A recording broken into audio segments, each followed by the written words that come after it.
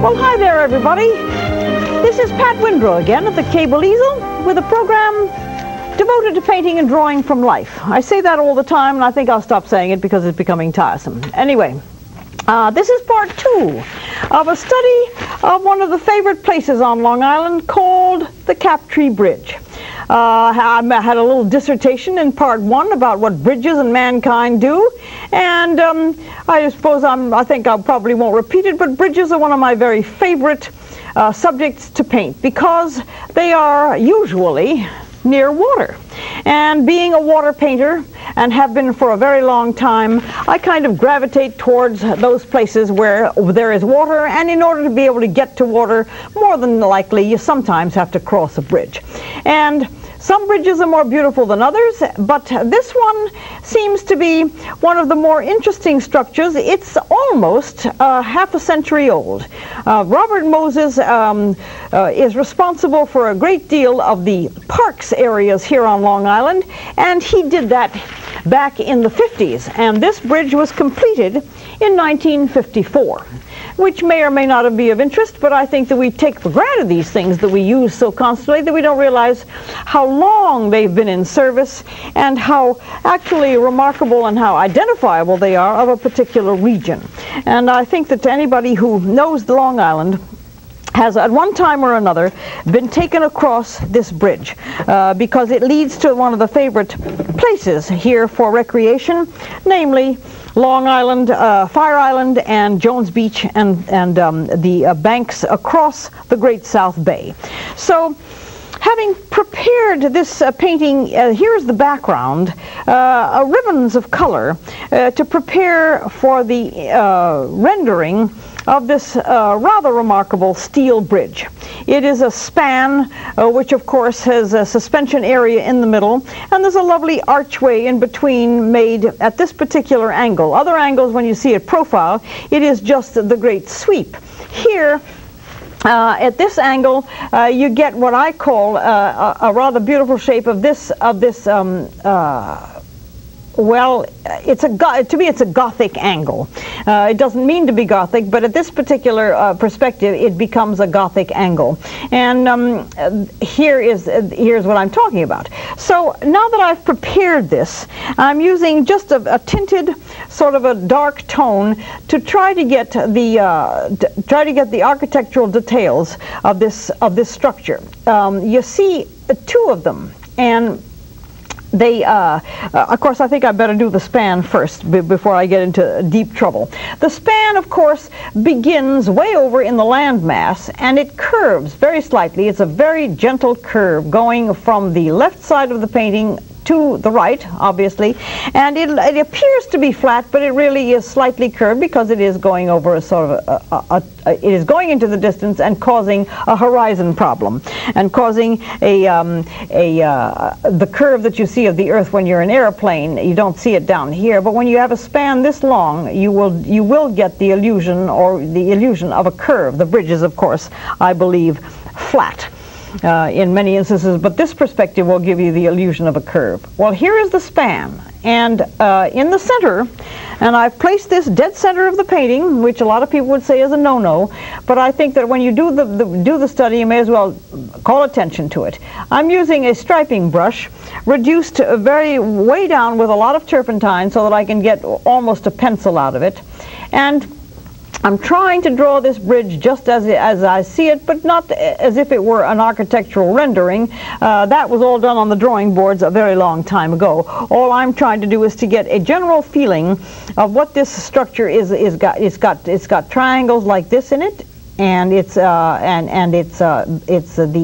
structure has got probably a very definite term, but I'm just calling it diamonds and triangles. When you do an architectural rendering of anything, it is wise to try to understand what the architecture is, but it's also wise to try and make it an artistic adventure rather than a technical one. The technical ones are okay, but they tend to take away from the general aesthetics of a pretty thing, such as this bridge is. Anybody who's gone over, that's not smooth enough. I'm going to take that out with my palette knife. I made it too sharp, and so you are here to witness how you make corrections right on the spot, because there's no question that mistakes can be made and will be made when you're working from life and when you're working with an architectural detail. So if that curve was a little bit too pointed, I want to cover it up and make it less. This is also a remind you that this is not expected to be what you would call an absolutely finished painting. This is a demonstration, and the demonstrations, of course, are going to have the need to be cleaned up and refined later. Here is the general wonderful feeling about the structure of this bridge, and the paint is still a little bit wet because I used it extremely thick, but the close-up, when you're there, you can of course focus. Now there are some verticals, there are some very strong verticals that come down, and this is the pattern. The triangles are interrupted by the verticals, and the general feeling about this bridge is, oh, this goes perfectly straight across here. Isn't that fascinating? Well, all right. So, and then come the pilings. The pilings are, of course, an important part of the rest of the span. The middle part is really fascinating, but the pilings are also need to make some sense because they're supporting a very large structure. They're made of cement, obviously, and reinforced steel, and they are anchored and into the water in structures which are probably similar to what was found out when the Brooklyn Bridge was built by Mr. Roebling a long time ago, at the turn of the century, 100 years ago. They celebrated 100 years of the Brooklyn Bridge just a little while back. And these pilings, of course, are sunk in some rather turbulent water. So there must be some extraordinary engineering feat taking place to get these things anchored into, first of all, what must be shifting sand, and secondly, an area which has experienced some rather violent upheavals in the weather patterns. So I've got one. Now here comes the second one, and here comes the third and the fourth. Then going off into the distance, they become smaller, but they are still nevertheless there, and they're a little bit closer together because things that recede get to be closer together. Anybody who has painted a fence or railroad ties understands that they become closer together as they go off into the distance. There's a great deal of space to cover in this particular this second part of this study, and I have to be able to get to it, and I can go back and refine this as the time wears out and the program comes to an end. But I have to get, for the most part, the bridge and the pilings, which were the point of this composition. The pilings in the foreground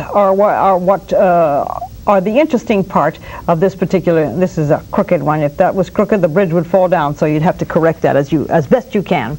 Up here we have some more of the triangles and some more of the verticals, but the lacework of this bridge is to be done with a lot of time and a lot of patience and probably a lot of deciphering about what you see. But as I say, it has to be an artistic endeavor as well as a fairly correct architectural one. Let's see, yes, this one has a rather large cross piece here, and this one's got all those amazing triangles.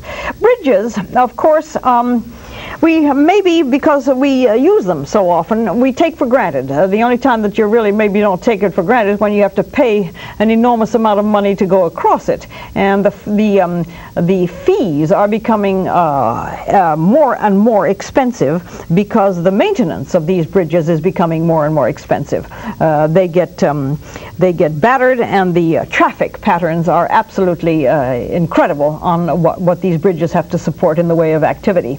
The Chesapeake Bay Bridge, of course, is one of the longest ones in the East, and it costs, I believe, $6 to go across that, and you sort of swallow hard, but then you realize that you're going a tremendous distance over water, and it's very exciting. So anybody who's going to be heading south, see if you can't get into the Chesapeake Bay Bridge area and go across that amazing span. So as the program comes to an end in a little, far too short a period of time, I'll be refining this, but that's for the general idea how you would approach the painting of this. These are all anchored, of course, in the water with some dark areas, and they have to meet, and it has to be correct. But for the most part, that's all I'm going to do on this now, because I do want to get to the pilings. The pilings are somewhat important because they are in the foreground, and the foreground of a painting can be made or broken with its pieces. A lot of people are not always sure that the foreground is important, but it's the part that the viewer sees almost immediately. The background you sort of take in later, but the foreground is the crucial point. And the foreground on this one, we laid it out. I laid it out once before in part one, so I'm going to have to lay it out again in this part, and I'm just going to do it with some what I call tinted turpentine to get the number of pilings and the placement of them. There is one in the foreground here that bisects the abandoned dock. So I'm just going to place that here, and it ends here, and then it becomes water, and then the reflection takes place below there, and it's thicker than the other ones. It's actually quite high. It goes up. It's almost in the little bit beyond the middle of the blue area in the middle ground. So you have to lay these out. Don't start painting them first. They've got to be placed properly. Here, of course, is the second one, much further apart, and it is almost underneath the first piling of the bridge. These are the points of reference that I keep talking about, and so underneath this, and it goes at an angle like so. They recede into the distance. Something to watch out for if you work from life. You have to watch out for the receding objects that become smaller and at an angle into the distance. If I put a guideline in there, it's going to mess up the paint, so I'm just not going to put the guideline in. The second one that I have that is going, the third one rather, is somewhere in the middle of the pilings of the bridge back there. I'm telling you about this because the placement of objects is made much simpler by using the points of reference. This has to be a little bit further back. There we go. And so on down the line. The next one is closer, either because of perspective or because they in fact were put closer together. And the painting of them is going to come with very careful observation, because they're not all gray, and they're not all dark, and they're not all perfectly straight. There's one that goes off at an angle, as a matter of fact. And then there is one that is behind the other one. So all of these things are part of the design, and important if you're going to be recording something which is instantly recognizable if it's well done by the people who live there. And of course the thing that one tries to avoid is to have people say, where is that? You're hoping that it is of course going to be recognizable immediately.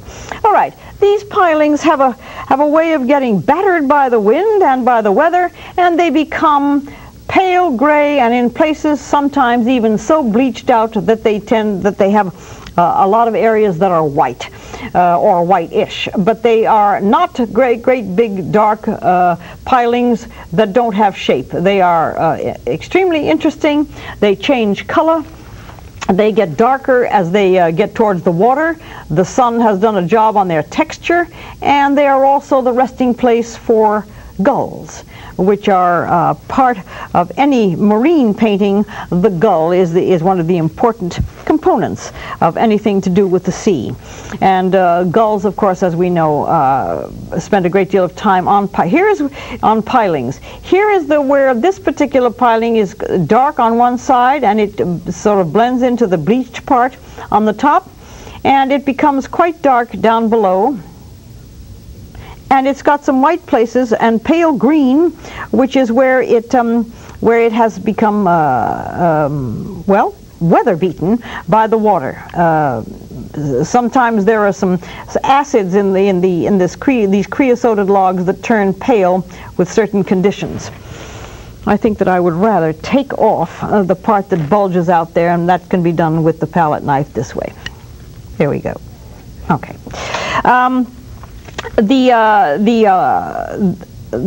The different textures on these pilings are to be observed. There is the one that is closest to me has got some mussels and some marine life and barnacles growing on it, and it's also somewhat rusty toned because the creosote has apparently worked its way out, and so the observation of these is part of the whole fascination of doing things as commonplace and as apparently as simple but really quite complex as these pilings in the water.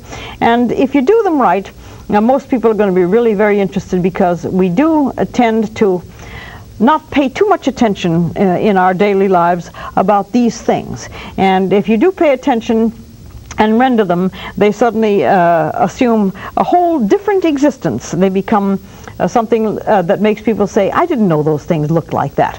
And that's the role of the painter, to point these things out to the audience and to get them to have a renewed sense of observation. As Plato said, you know, observe, remember, and compare. And I think that that's a piece of advice that has come down over the years to great advantage. I'll be right back. I'm going to take a break for just a second, so don't go too far away.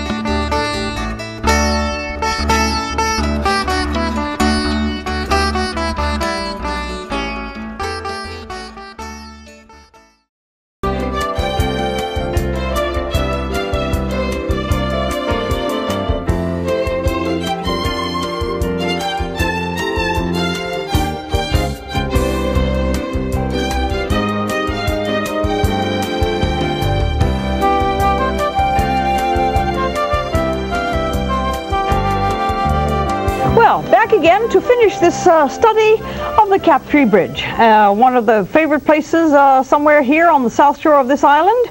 And this network is now covering most of Long Island, I believe, possibly even all of it, and that's why we are going farther afield with the scenes. There was a time where scenes were merely within the viewing area. Now the viewing area has expanded and become a much more distant one, and that means that we can go to more distant places on the island and observe and bring to you the possibilities of painting endlessly all of the things that we live with every single day and possibly don't observe as carefully as it might be fun to do. So this program is in a way a travel log.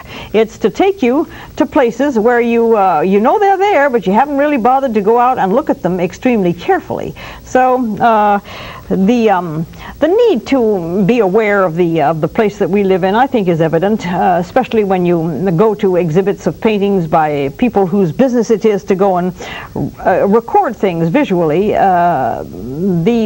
the buying of landscapes is far more often done than the buying of still life. I personally like them all. I don't care what it is. If it's a good painting, it doesn't matter what the subject is. But for the most part, landscapes are very appealing to people, and painters who want to begin painting want to go out and paint what they call a scene. Well, a scene is a perfectly acceptable term. Landscape is a good one. Seascape is another one. And mountainscape is one that has come into my vocabulary because I have moved to the mountains. I'm living in Virginia, and I do mountainscapes quite often. So the word scapes can have other adjectives attached to them, or nouns. The reflections, of course, are what make marine paintings what they are, and they are, of course, more fun than anything. And they will happen in varying degrees of agitation. The water, usually, if it's a calm body of water, they are mirror images. If it's not a calm body of water, then it has surface disturbances, and the reflections become wiggly, very interesting, but they are never a formula. Never the formula that you will see on some demonstrational shows whereby they are all the same wiggle. They couldn't possibly be, because the surface of the water changes all the time. However, the water reflections are what make you slam on the brakes and say, okay, this is what I'm going to do today. And as you can see, you prepare the background first. Namely the color that they go on. You do not paint around the so-called wiggles of the reflections. You would prepare the background. The paint will set quickly enough for you to be able to go back to it. And if there is a break in the water, such as here, it probably is a break there. There is a chance that the reflections will change as you're working on them, and that's nothing to panic about. So does everything else change as you work on it. But and observing the reflections is important for the authenticity of them. The whole thing of pulling a brush of color down, saying, well, now that looks pretty good, that's not too bad, that's not what I'm after. I want it to be absolutely mysterious, of how you can get something as elusive as a reflection in water to be totally believable. And I have seen a lot of programs whereby the painter has taken a brush full of color and has just pulled it down over the thing and saying, well, there it is. That's not so. It doesn't happen that way. It can't. And my patience is sometimes pushed to the bitter end when I see that stuff going on. So maybe that's one of the reasons that I so obstinately drive 700 miles to get here to do this program, just so that I can maybe put some of those ridiculous theories in a box and put away forever, never to be seen again. Here are some of the refining things that you do when you have the time, and when you have the ability to observe what you're looking at, and when you have the ability to decipher what it is that you're looking at. Now I see that there is a disturbance on the top of the water as this tape is going, and all of these are becoming very indistinct. These reflections are now being almost turned into a gray pattern. There's no longer the little mirror image of those pilings. It's all become a little bit indistinct here. And one of the reasons that marine paintings are so interesting is that they are, first of all, they're extremely difficult to do, and secondly, they have the possibility of enormous change. And change is, I think, what everybody is after.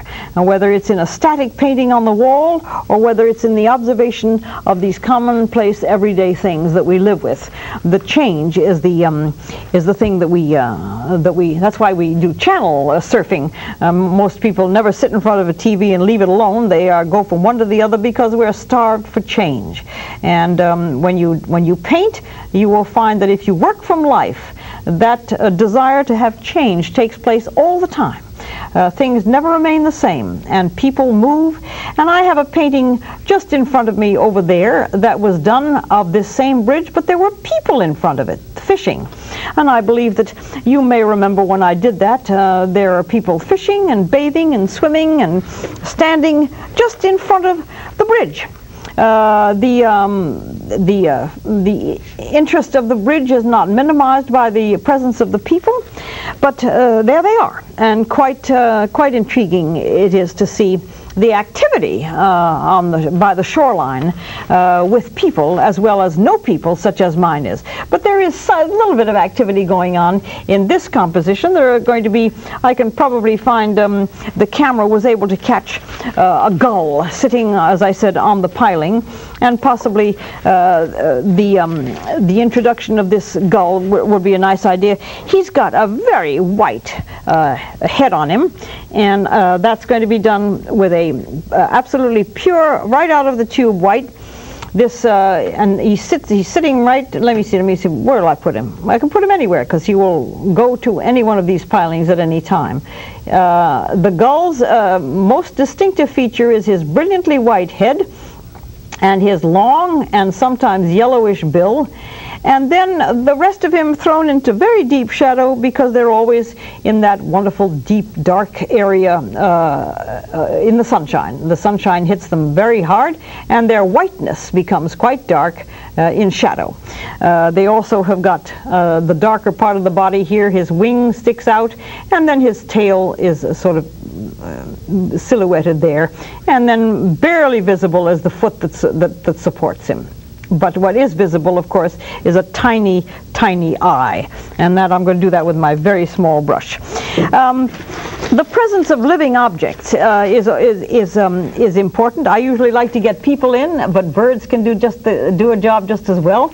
And I think that the yellow on the beak is probably okay. I can probably introduce the yellow of the beak. Just a slight suggestion. And in refining a painting like this, I would probably do a great deal more study on this bird. But for the time that we have left and for the time that I'm willing to devote to this is about enough. There's a little sort of a white suggestion here of something that is happening on the wing, and then his chest pulls out, and so he's rather handsome. There's another one. So as long as one is good, two is better. So we'll just put another one on. I'd like you to know that there is going to be many programs that are going to be going, as I said a little earlier, far afield. Farther afield than Brookhaven, which is where we were sort of confined to for a long time, because we wanted to have this as a local origination station, and we wanted to be able to bring you things within the viewing area. Now the viewing area has been expanded, and we have grown up, and we're now going into other places. We're going to be going further east, and then again further west. So Channel 1 is a brand new, not brand new, but comparatively new event here in our viewing area. And I hope that everybody who is aware of the fact is keeping up with the wonderful changes and the wonderful new things that are being done on this in this network. I'm going to be coming back. I come back live on the last Tuesday of every month to do a show with phone calls, and I'm hoping that you can sort of keep that in back of your mind, that if you have any questions about what I'm doing, or if you'd like to ask me how to do something else, I'll be there to answer the phones the last Tuesday of every month. Well, in the meantime, I'm going to refine this as the show ends, and thanks for watching. I hope that you got something out of it. Be sure to go out there and observe, remember, and compare. Bye-bye. This is Pat Windrow, wishing you good rest of the summer.